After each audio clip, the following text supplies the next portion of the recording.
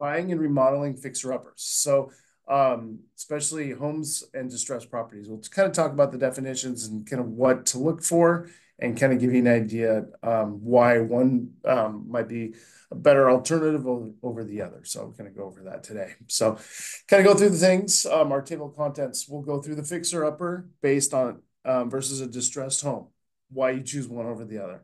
Kind of talk about buying a fixer-upper and buying the distressed home.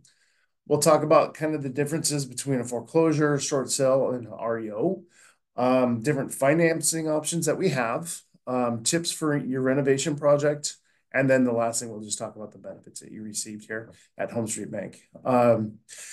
So the first part, we'll talk about just the difference between the fixer-upper and distressed property. So fixer-upper, when it comes to understanding the difference between the two, they're used interchangeably a lot. But the main thing is with a fixer-upper, it's usually a house that you can live in. You could actually do a loan on it. It might have minor damage, or maybe it's got 1972 avocado green all throughout the house, or there's something that's different. Maybe you need just to update it because it's from an era that you want to get it updated. So fixer-upper, typically you can live in it. We can lend on it as a lender. It's something that has the basic living qualities on it. Might not be what you want, but it's something that you can fix up. The next part is distressed properties. These usually need significant home repair. Something, it might be structural, plumbing, roofing, health and safety. There might be a lot of issues with the house. It might have been sitting there for a while or abandoned. And so with the distressed properties, they're usually not livable. So we have a special loan for that, so we can get you into that house, but it's something you cannot live in while you do the work, basically. So a few things, distressed homes are usually fall into a couple of the categories. Short sales, basically the person is trying to sell the house, but they can't because it's not livable, or it's falling into foreclosure. The bank's repossessing the house. Maybe it's already in foreclosure. Maybe the person just walked away from the house and just, I don't want the house anymore. And then the difference with REO and a foreclosure, REO is a bank-owned or REO real estate owned property where the bank has taken it back. It may have went to auction and nobody bought it at auction. Maybe the bank bought it back. So the bank owns the house now and they sell it. It's called a REO.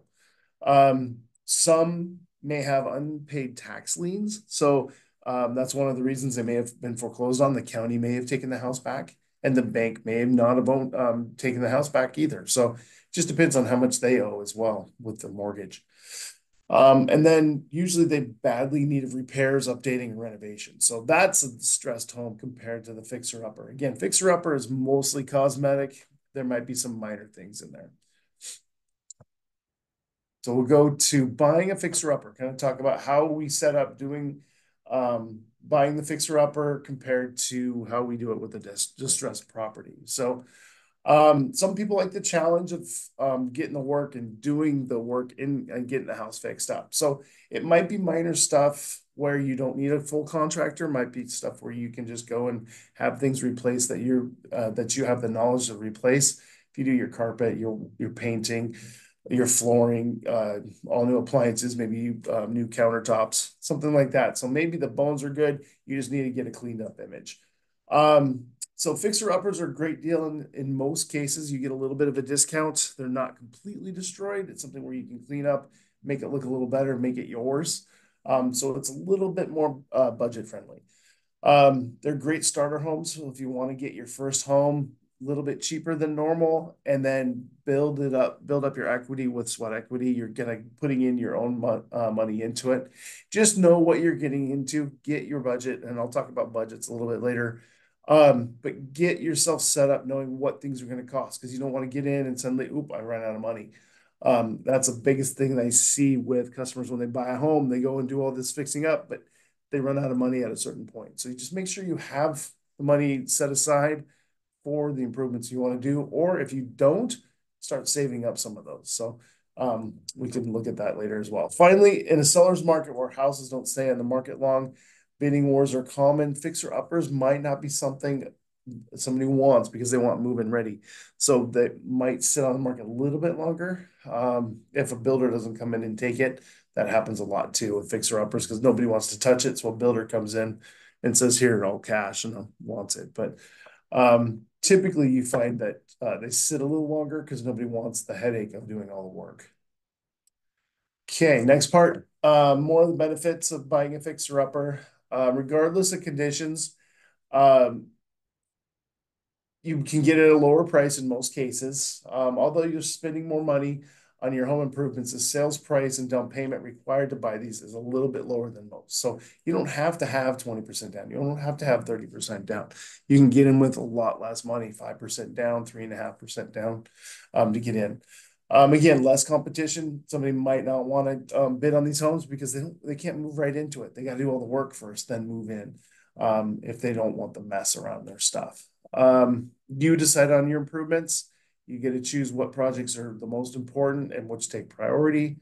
You call the shots. You are the project manager because you're probably doing most of those yourselves, or you're hiring outside people to come in and do it. Typically, they're from the Home Depot contractors or the Lowe's contractors usually, or personal friends contractors that you can come in and do one-up things on bathrooms or kitchens, and they have specialties to do. And then once with those increases, the renovations are done, your increase of your value of your home goes up significantly since you've updated the house. So next part, drawbacks of buying a fixer-upper. Again, I kind of talked about it. Get your budget in order because depending on what needs to be fixed, you might need require a special skill set for something that needs to be fixed. Maybe you don't have a very good knowledge of plumbing or electricity, and you have to hire that out. Know what that's going to cost. Get a couple bids on it. Get the budget set up and figure out, okay, this is what we can do. Find out also how available is that person. I know with my electrician, he's a couple months out if I need him for something. So you want to find out when that electrician's available. When's that flooring guy available? Don't always go for the lowest bid. Take a look at the different bids. See what goes into it. Sometimes the lowest bid isn't the best because they might do shoddy work. They might not do the work to your satisfaction. So having a little bit middle to higher bid might make sense in some cases. So take a look at those. Don't always go for the lowest bid. Again, there's a significant investment of time. It does take longer than what you anticipate to get it done. So people are like, oh, it should be done instantly.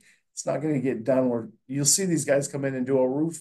They have 5 to 6 guys that come in, rip the roof off, put a new one on, and they're done in a day or two because time's money for those guys. So they have to get off the roof and get it done quickly to do the next one.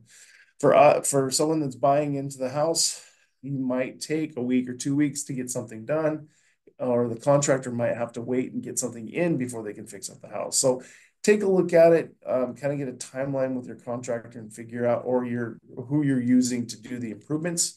Figure out, okay, do I have time for this? Do we need to get this done first?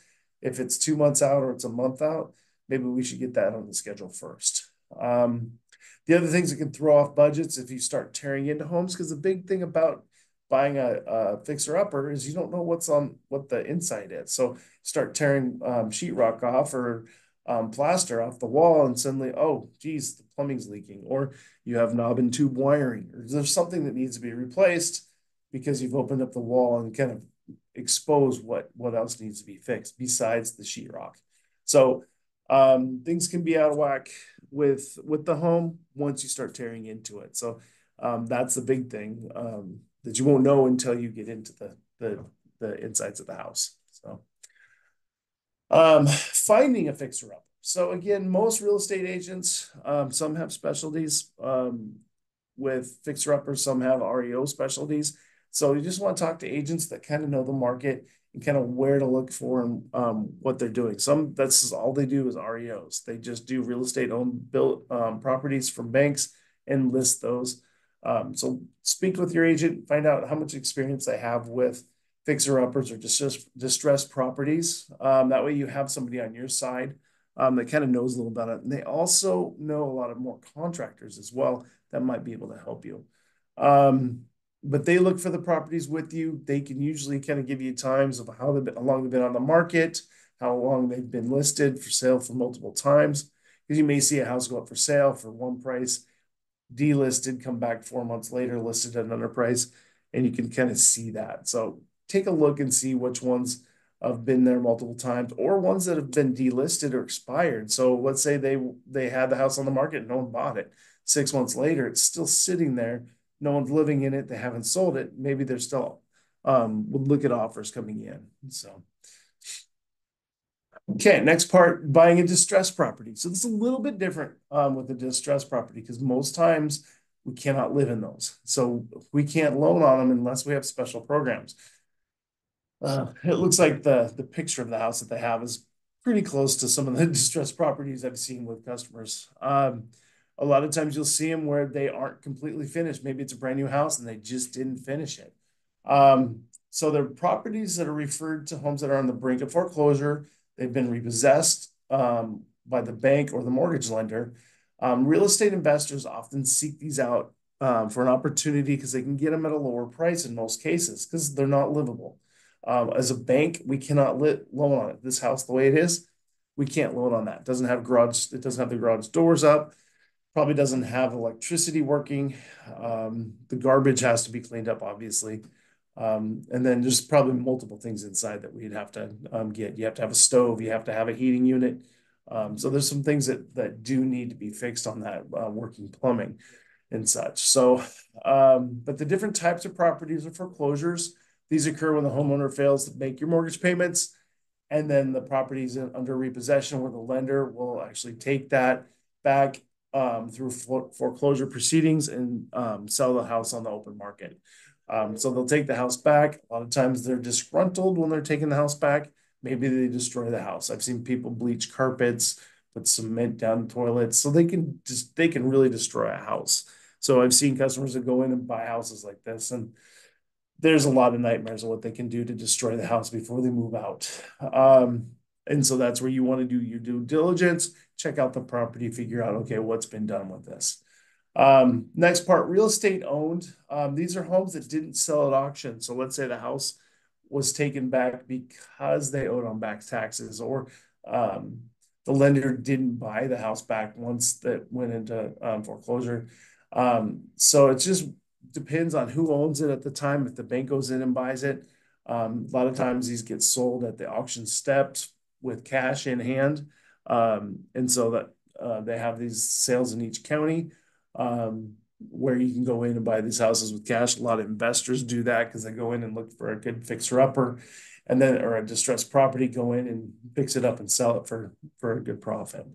The next one is short sales. Those are homeowners that are facing foreclosure, but let's say their house isn't as valued as how much they owe on it. So let's say they owe 500,000 and it's only worth 300,000 right now because it's in really bad shape. So a lot of times the bank will have to let you sell the house at the 300,000 and forgive $200,000 worth of debt. And so that's kind of what a short sale is. So you kind of an extreme example of it, but you would sell the house for 300,000. That 200,000 is forgiven. The seller would have to report that as income later on. But with the short sales, they can at least get out from under the house and the mortgage as well if they do a short sale. Reasons to consider distressed properties, lower price point. Again, we talked about because most times you can't live in the house. So it's hard to get lending on those. Potential for financial gain. So if you're getting in at a low price and you're able to fix it up to a point where you can sell it later on for a lot more, especially if it's a seller's market, you can make a pretty good amount of money on that house if you get a good deal on it. Potential home improvements. If the seller is distressed, they might not have made any recent upgrades to the property. So if you can upgrade the property and make your money back plus more, so that's a bonus here if you're getting even more equity for your increase in upgrades on the house. Risk of buying a distressed property. So you can get cost savings, but it does come with some drawbacks. So you have a potential for serious repairs. Like I talked about, I had a customer that went to buy a house and they flooded the toilets with concrete. So they destroyed the plumbing. So a lot of that had to be repaired. Or they go in and I've had some where the copper was taken out of the house. All of the copper was removed out of the house completely. Um, so they're sold as is. So you typically don't get to see the house when you're closing on the deal. Um, a lot of times, if you're buying them on the steps at the courthouse, you buy them with cash, then you can open you get the keys, then you go up and see the property. So it's hard to tell if it's in great shape or not, if somebody's been squatting in there, what the condition of the house is. So you just got to make sure you've got the money set aside in your budget to fix the house for what you want to get done on that, if it's a distressed property. And there are some loan products we do if there's distressed property that you cannot live in. I've done a few of these, and I'll talk about those shortly. The other one is title issues. The previous mortgage might be wiped away in a foreclosure. But what about the property taxes? So the property taxes might be unpaid on the house. So you might have to settle that bill up if you do and get the house from the courthouse, if you get the home and it has a delinquent owner. So you do want to be careful with that. Long time to close. Buying distressed properties reduces some of the transaction time, but it's actually the opposite because with the short sale process, the banks have to go back and forth with the seller, get that approved. And so with the agents, it can take a couple months to close with short sales. So with the short sales or the distressed property, there's a lot of going back and forth with the former owner, the lender. Just depends on who owns a house at the time. So unlike the county step where you buy that with cash, once you buy it with cash, that's your house. Here's the keys. But again, there might be more into it than what you planned because you don't see those houses until you open up the house with a key. Okay, so finding distressed properties. So given the complexity and the risk with short sales, it's hard to do it by yourself. You want to have somebody that can go in and look for you as a realtor. Find a real estate agent who specializes in distressed properties. They have a lot more knowledge on understanding the listings. If there's anything that pop up on there, if it makes sense to do, you got to see, okay, what's the cost going to be on the house? How much is going to cost? How much it's going to be to fix? What's the value now? What's the value once you fixed it? Are you going to get your return on investment with that? Is it something you're going to hold on for a while, or is it something you're going to flip in 6 months to 12 months and take your money, take your profits, and go? You have to kind of weigh out what you plan on doing with that house if it makes sense for the purchase price and what needs to be done with the house. A good agent will let you know, yes, this is a good price for this house. It's been on the market a while. It's distressed, but you need to do this, this, and this, and you should be fine. They'll check the title, learn kind of if it's a foreclosure, if it's a short sale owned by the lenders. They'll kind of do a quick title search for you and figure out any setbacks within the property. Um, Online platforms, realitytrack.com, HUDHomesUSA.org can provide listings and valuable information. Going additionally driving me through neighborhoods to see other houses that might be boarded up or signs of distress. They might not be listed, but you can probably do a search for the homeowner and figure out, okay, is this something we can purchase? That's a little bit harder because you have to go through county records and figure out who the owner is and if they are planning on selling it or if it's an estate and you have to get a hold of the estate. So that can take a little bit more time. Okay. So a couple other things for finding distressed properties. A couple sites, homesteps.com. It's a list of foreclosures that Freddie Mac has where they're selling to investors or home buyers. So you can go to homesteps.com. Those are all foreclosed homes from Freddie Mac. Reality Track, we talked about, provide proprietary information as pre-foreclosure addresses, owner information for a monthly fee. Foreclosure.com is another website for distressed properties. It does have a monthly fee as well. There is, let's see if they have it on here for home steps. There is one for Fannie Mae right now, but I'm kind of blanking on the Fannie Mae one. But I can get that one later. If you contact me later, I can figure out what the Fannie Mae. It's not Home Start, but Home Steps, and there's one more. So I'll have to figure that one out. I thought it was on this slide. The next part is foreclosure, short sale REO. Just kind of cover that real quick. We've talked about it a little bit, but we'll kind of go over it real quick. Foreclosure, again, the lender seizes the home after borrower doesn't make payments. Typically, it's involuntary. The lender takes legal action to take the house. They're initiated by the lenders. Short sale is initiated by the owner of the house. It's sold at a price that's less than what's owed on the mortgage.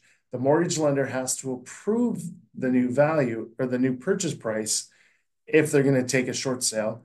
And then the homeowner needs to get the approval from the lender. So you're basically selling the house, of my example of it's a $500,000 mortgage, you're selling it for $300,000. You have to get the approval from the lender to say, yes, we'll take $200,000 less to sell this home. And then when a foreclosure sale is unsuccessful, the bank retains its ownership. The properties are real estate owned, again, REO properties. So if somebody says difference between a foreclosure and an REO. Okay, next part, financing options. So the part where I come in. So with financing options, no matter what option you choose, you want to get pre-approved ahead of time, pre-qualified, pre-approved. So you kind of know what your budget's going to be. Because you want to know what your payment's going to be, what the current rates are. Rates are coming down a little bit right now, which is nice. But the biggest one I do a lot of times is an FHA 203K loan. So this is a loan that we do at HomeStreet. There's two different types. There's one with $35,000 or less, and those are typically cosmetic. So it's nothing structural with the home. So you can't move walls. You can't change the size of windows. You have to, if you're replacing the windows, you have to put a window. It's let's say it's 24 by 36, and you want to put a new window in. It's got to be 24 by 36. You can't get a bigger or smaller window. It has to be the same footprint. So with the smaller 203K loan, it's for cosmetic purposes typically only. Now with a full 203K, you can do up to half the value of the home currently. So you can do quite a bit of fixing up with a 203K. What's nice about these is we're actually going to base your new purchase price of the home and the value of the home off of the value. It's the value plus the construction. So if you buy the house for $300,000, you put $100,000 into it, your loan is going to be based off a $400,000 purchase. So we do 3.5% down on $400,000. Now, if it's something where the value isn't going to come in at the $400,000, typically they can bump it up to 110% of the appraised value, just in case it does not come in all the way. But with a 203K loan, it's great because again, we're using the future value of your house to lend on, and then we do the fixing up of the house at that time. For those, we do need a general contractor. We get bids. They do take a little bit longer to close, typically 45 days to 60 days, depending on how much work needs to be done.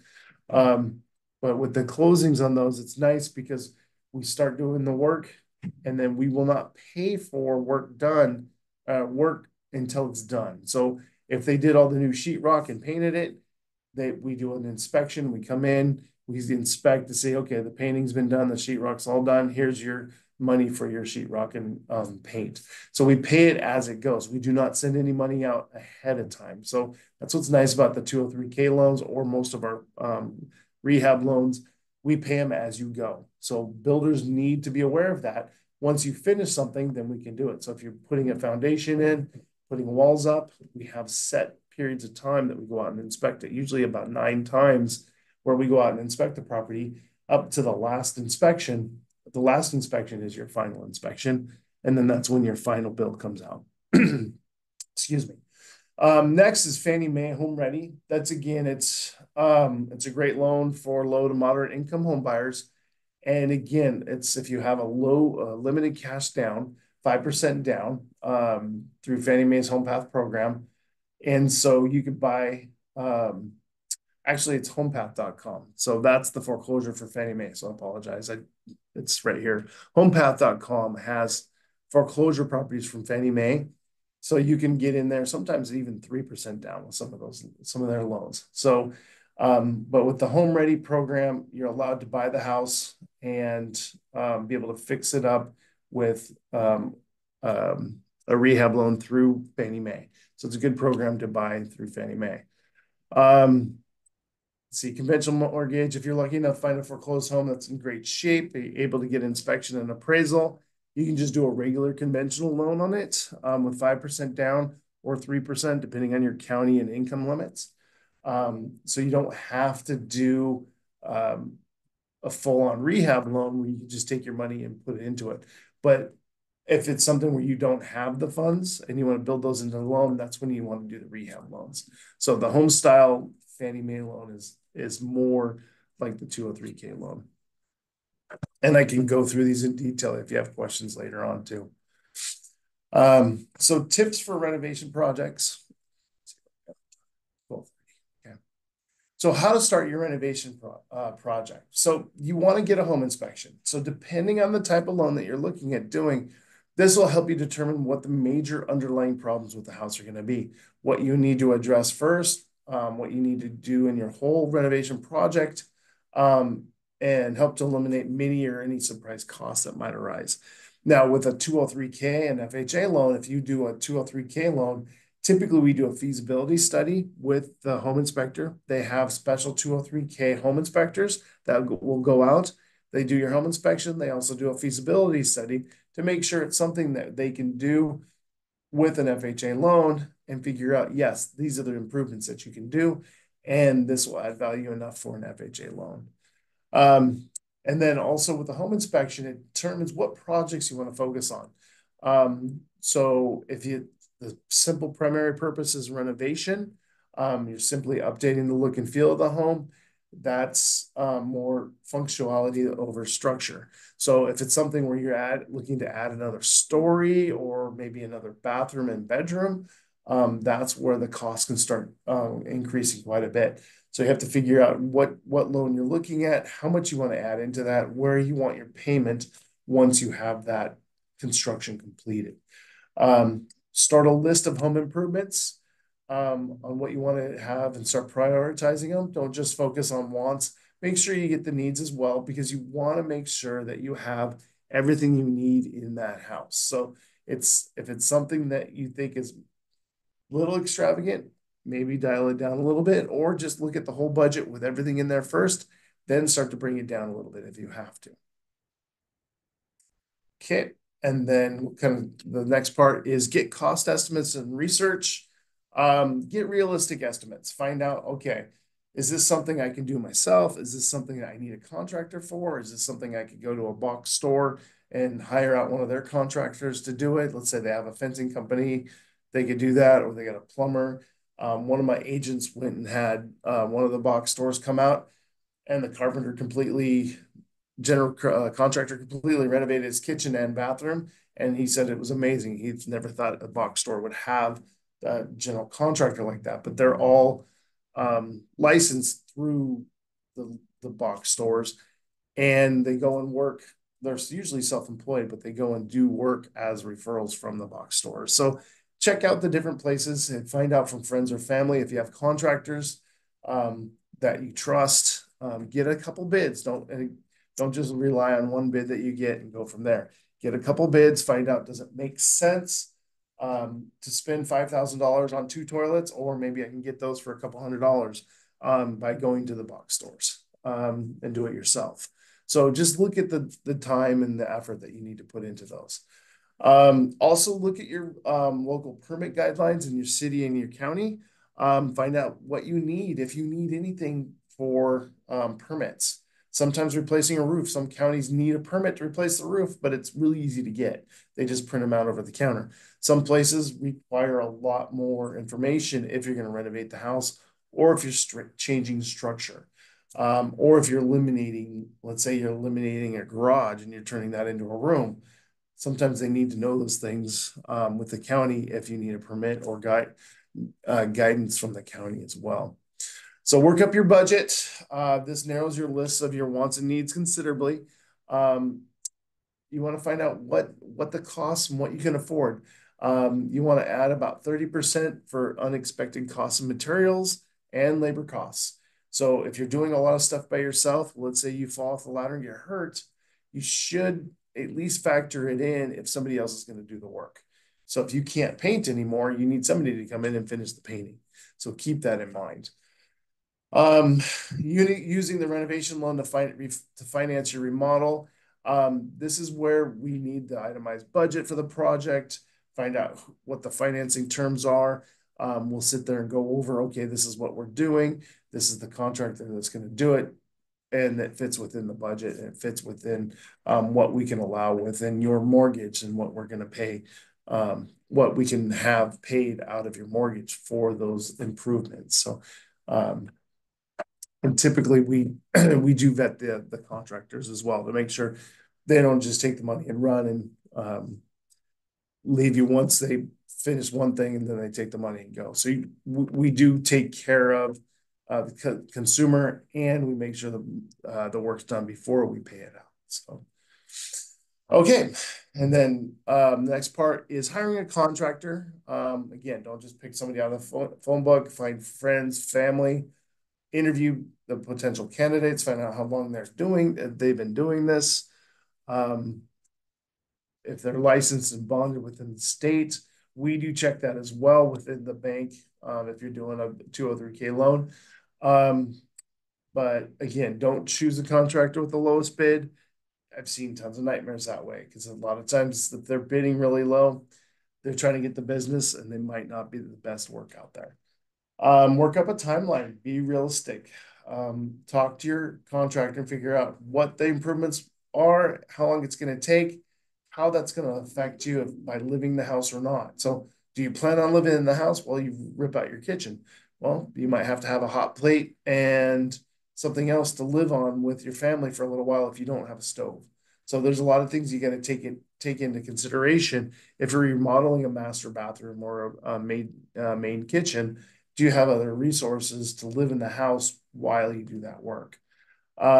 Be patient. Sometimes the plans go awry. Even with the best budget, the best team in place, you get obstacles. So try and overcome those. And again, patience, because remodeling does take a lot out of relationships.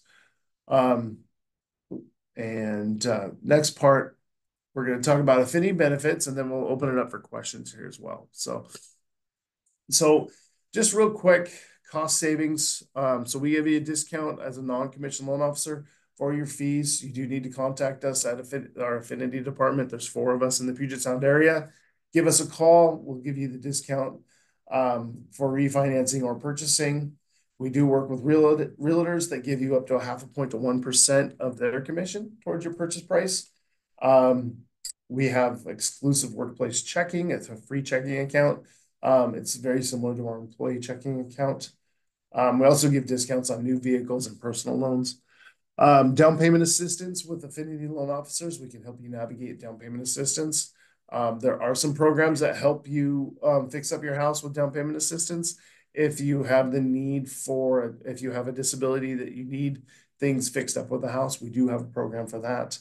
I have a couple other resources for down payment assistance in different counties, depending on what work needs to be done on the house or down payment assistance that's needed. Financial tools such as this class or other seminars we do for budgeting to steps of home ownership, how to read your credit, budgeting, let's see, how to buy your next home, newsletters, toolkits, podcasts, and more. Dedicated website, exclusive benefits for you. Again, and then the benefits are available to you and your immediate family members. So anybody that wants to buy a home or refinance, they can use these benefits. They just have to give us a copy of your paycheck and say this, and you have to give a letter saying, this is my son or this is my mom.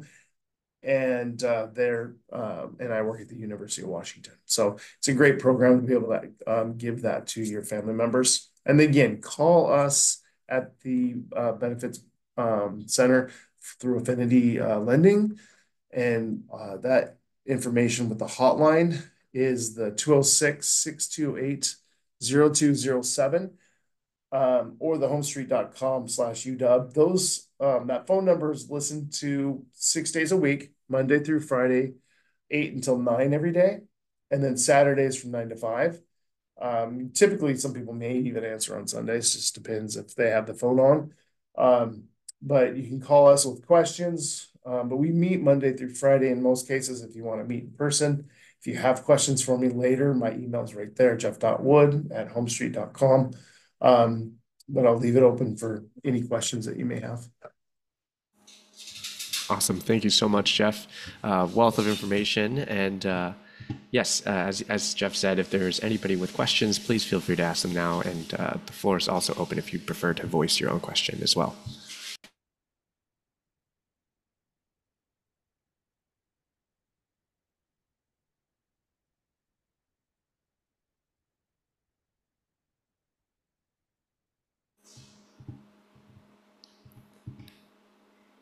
Looks like Vicky asked Jeff, are you able to work with home buyers throughout the state or only within the Seattle area? We can actually do the rehab loans or work with customers anywhere in Washington. If you're doing rehab loans out of the states, we can do them in most cases with the loan officer in those states. We don't get too many outside of Washington here if the customer's in Washington, but we do 10 Western US states right now: Alaska, Hawaii, Washington, Oregon, California, Nevada, Arizona, Idaho, Utah, Colorado. I think that's 10. But we soon, with our merger, we soon should be, I think it's 43 states we'll be working. So that's something that's hopefully will be done by the end of the year. So Thanks, Jeff. Next question here. If you're looking to work with a general contractor for a renovation, do you still recommend a 30% contingency? And also, would you have any insights on HELOCs? If we do a rehab loan, if we do the loan in-house, depending on if there's water and power to the building. If there's no water and power, sometimes they do a 10 to 20% contingency and build that into the loan. If there's water, power already hooked up and it's working, it may only be a 5 or 10% contingency within the loan itself.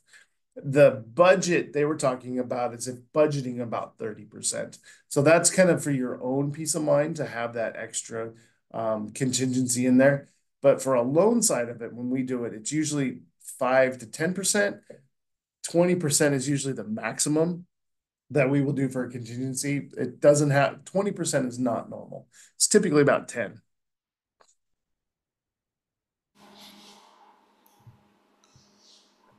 Understood. And then the next question here was what financing options are available to folks that have already purchased a fixer-upper home recently? Are they able to refinance to get a rehab loan thereafter? Yes. And I forgot to mention on the HELOCs. So the HELOCs are good if you have equity. So if you have equity in the house already and you're fixing it up, you can do the equity loan and do that. But you can't really put a home equity loan on the house unless you have equity built up. So it's a good product to have, but you typically need to have the equity to start with a HELOC. With the renovation loans, you're basically doing it based on what your equity will be. And then going to if you have a fixer upper already, typically as long as the work has not been started, we can do a rehab or renovation loan now. So you can do a refinance to a construction or a rehab loan. So that's fine as long as the house isn't torn up. So we can do a rehab loan if you own it right now. So it's as long as a lot of the work hasn't been started. If it's small stuff, that's usually okay. But if it's all torn up and you have no bathrooms, no kitchen, things like that, typically the rehab loan we can't do. Understood. Thank you, Jeff. And next question is, do we need to have an account with HomeStreet to benefit from this program, or is it being from an employee, a UW, enough? I think specifically with the Affinity, if so, you get the Affinity benefit for you and your immediate family, as Jeff mentioned earlier, through UW. But account-wise, Jeff, I'm going to leave that to you. Yeah, you don't have to have an account with us. So, I mean, we do have accounts that are very favorable, but you don't have to have a bank account with us. That's not one of our requirements. I know with the new bank that we're going to be partnered with, they're going to give incentives on their loans if you have accounts with us. So I've heard that. So that's something we don't do now, but I've heard that's something that they will offer where you get better rates if you bring your accounts to HomeStreet. So it should be interesting. Wonderful. And Romina, I think I might have just also indirectly answered your question as well. Again, as long as you are employed, I think the benefit extends to you and immediate family as well. Yes.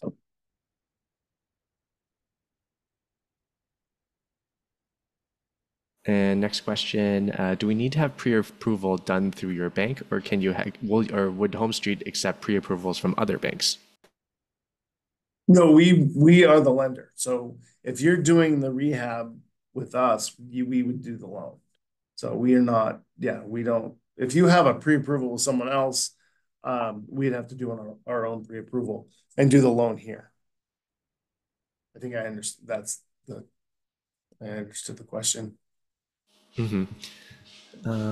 Yeah. Otherwise, looks like that's all the questions we had. We'll hang on here for a couple more minutes, but if no other questions come through, please, I want to say thank you again, everybody, for joining today during your lunch hour to learn more. And again, I will be sending out this. I can send out the slides following the presentation. Jeff and I will be in contact. And yes. Otherwise, thank you, Jeff, again for taking Okay. your time and sharing all your knowledge and experience with us for today's topic and to answer any other questions that anybody might have. Okay. Well, thank you, everyone. Yes. Yeah, I think that might be it for questions. But yeah, with that being said, oh, hold on. Lauren asked if HELOCs are considered risky. They're risky for the borrower or for the bank. I mean, the bank, it's considered risky for the bank because you're lending out a HELOC on a second mortgage typically. And so it's as a second mortgage lender, the lender is usually not going to get anything back if the first mortgage lender forecloses. The max LTV we go up to right now is 80% for a home equity line of credit. So if you owe for just for easy math, $100,000 house, $80,000 is what we can go up to with a HELOC minus your first mortgage. So that's how high we could go up. So 80% if it's and then if it's a higher amount, if it's 500,000 or higher, we only go up to 70% for HELOCs. Now as a borrower, it depends if you use your credit wisely, they're not as risky. It is a line of credit. It's like having a credit card tied to your house. It's a variable rate. It'll change. Like yesterday, the Fed lowered the rate a half a point. Our rates all went down. So everybody's HELOC just went down a half a point. And because it changes monthly, it's on your interest rate. So that's one thing that's risky. I think the rates we had prior to yesterday is going to be the highest we've had for a while. Um, and so I mean, really with rates, hopefully they will decline a little bit more. So the HELOCs will become a little bit more interesting. Um, and then the other part with the renovation really depends on how much of the renovation. The rehab loan typically would be out if you have equity tied into the house doing a HELOC. That's probably a question I'd have to answer more um, if you have your renovation started, just to see kind of offline to see what would be um, how far into it you are and how much more you're going to do.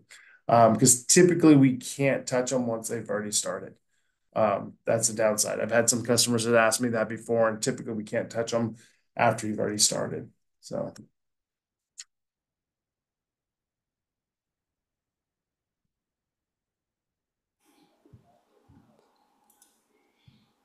Yeah, I heard yesterday's rate cut was probably like the biggest one and we've had in the last 4 years. So Yeah. very interesting to see. Yeah, and it's for short-term rates. So it's for HELOCs and it's for lending. So any CD rates out there, if you have a really good CD rate right now, they're going to start going down, the rates on those. So mortgages, we went down about 3 weeks ago, anticipating this. So our rates have already come down a little bit from thinking that they were going to do a half a point quarter. If it didn't go down a half a point, our rates probably would have went up today, because of it. So, Hmm. but our rates stayed the same, which is nice. So they already anticipated a half a point for us. So that's what's nice about mortgage rates. They're a little bit more flexible sooner. So right now, most interest rates for HELOCs are prime. Prime right now is 8%. So for us, we do prime plus a quarter, so it's 8.25. If you do an auto pay, you get a quarter off, so it's prime. It's 8%. That's most. Some banks or credit unions do teasers. It's a 6-month teaser, and then they go up to prime, whatever prime is.